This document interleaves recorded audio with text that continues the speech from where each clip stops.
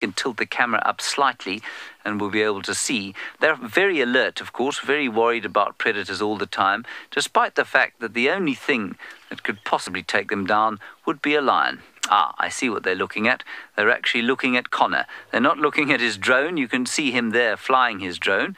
That's him there just in the middle of the screen, and they're just watching him there. And they're paying absolutely no attention whatsoever to the drone. How wonderful that was. Let's head straight back to Brent, who's now got a sort of Brent's eye view of the same animal.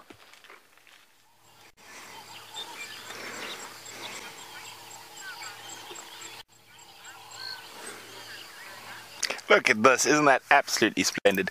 And she's looking directly at us, and she's got a bit of a bemused look on her face.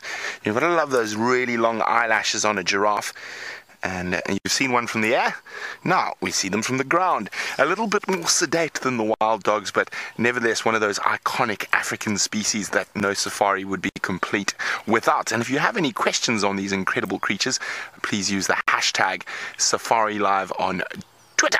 Now, they are very, very pretty, and as I said, they've got those very long eyelashes, and they're very important if you're a giraffe, because if you see just off to her right, there are these really big thorns on that acacia tree. An acacia tree is the giraffe's favorite food, and those long eyelashes are to protect her as she puts her head into that tree to try feed on the leaves, that one of those thorns might pierce her eye. So those long eyelashes are there to help. Or maybe she's going to go put her head in the thorn tree right now. And it is a female. You can see she's got very small skinny horns or ossicones, but now she does eat those thorns as well.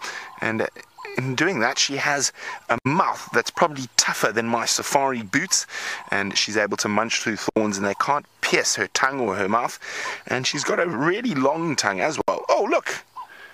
There's a little pair of oxpeckers. So the one with the bright red beak is the adult red-billed oxpecker feeding on all the ticks, and the one with the dark beak is a baby. Oh, look, removing ticks from the eyelash. Isn't that amazing? So this is the giraffe's spa day, and there we go.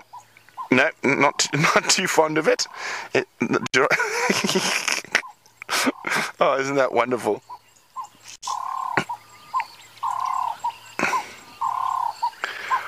Oh, it seems like the African bush is really giving us an absolute smorgasbord this morning. So while that giraffe flicks off the irritating oxpecker, Jamie's got another one